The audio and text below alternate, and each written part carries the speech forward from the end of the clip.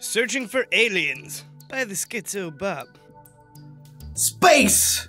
It's really big!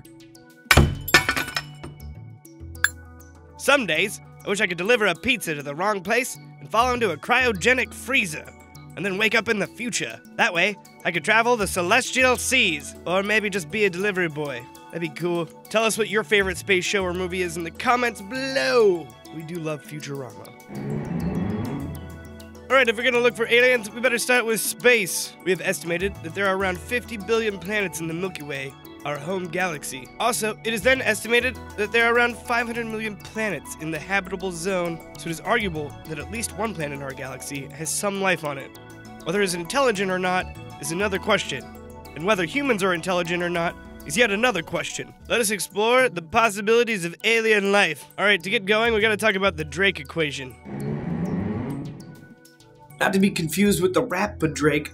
The equation is n equals r to f to n to f to f to f to l. And that's a lot to take on. Basically, this is a probabilistic argument used to try and estimate the number of possible communicative extraterrestrial civilizations in the Milky Way galaxy. This long and kind of confusing formula breaks down the probability that we will find aliens. Current breakdowns suggest at least 1 to 5 planets in our galaxy. Number 9, bacteria. Now Schizo, how will bacteria help us search for aliens? Well, we will be looking for bacterial structures on other planets. Stromatolites are large structures of calcium carbonate that are built up through secreting bacteria. Finding structures like this on other planets could help us identify fossil evidence on planets like Mars. These little bacteria help turn the Earth's atmosphere into a more oxygenated one. They are the first organisms to use photosynthesis and created a byproduct of oxygen. They basically farted our planet into a habitable one over a couple of billion years. And that's why farting's funny, because it creates life.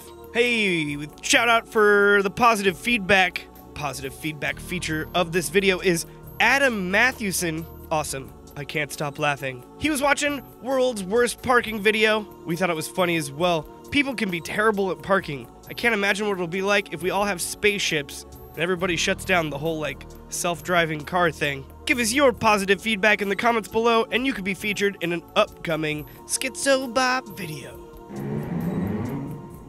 Number 8. Alien megastructure. Scientists believe that a giant superstructure might be blocking the sun. KIC 8462852. Man, I'm not gonna say that anymore. That's a long number.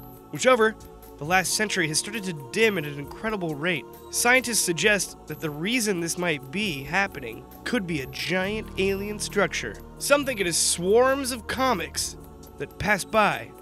However, that doesn't account for its significant dimming. Scientists wonder if aliens might be using a giant megastructure to harvest this sun's energy. So could this be the possible signs that we're looking for? Number 7. Life evolving in the future. The chances of life evolving throughout the universe are 1,000 times better in the distant future than they are now. This is based on a new modeling study.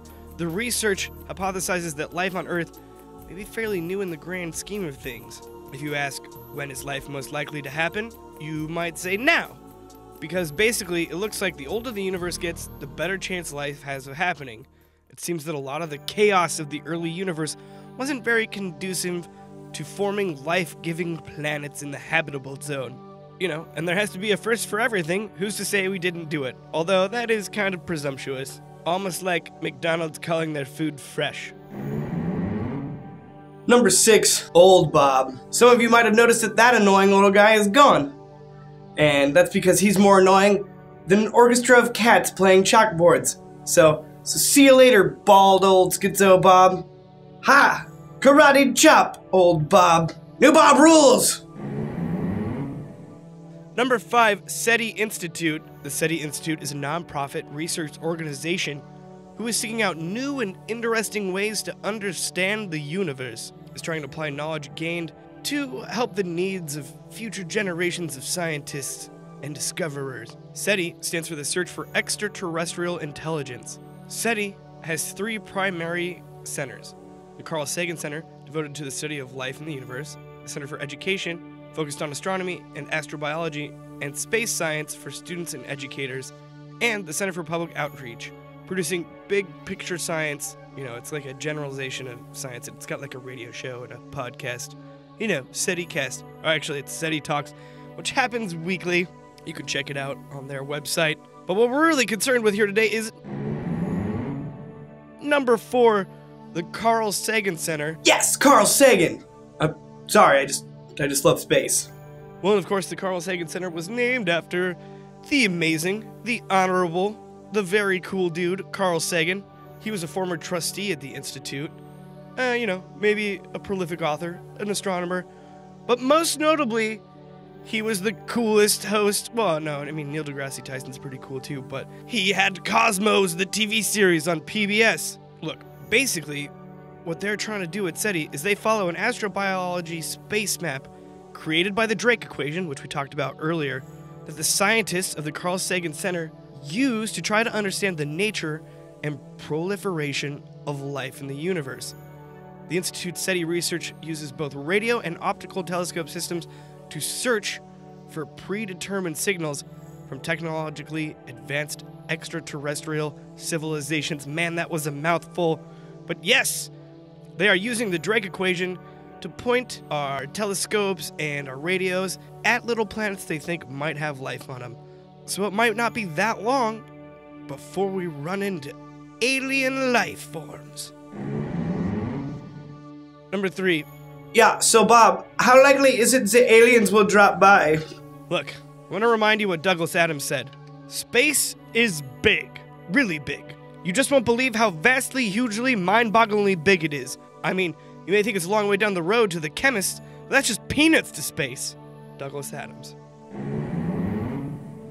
Who is Douglas Adams? Well, kids, this is Douglas Adams. Number 2. Not to be confused with John Quincy Adams. Adams is well known as the author of The Hitchhiker's Guide to the Galaxy.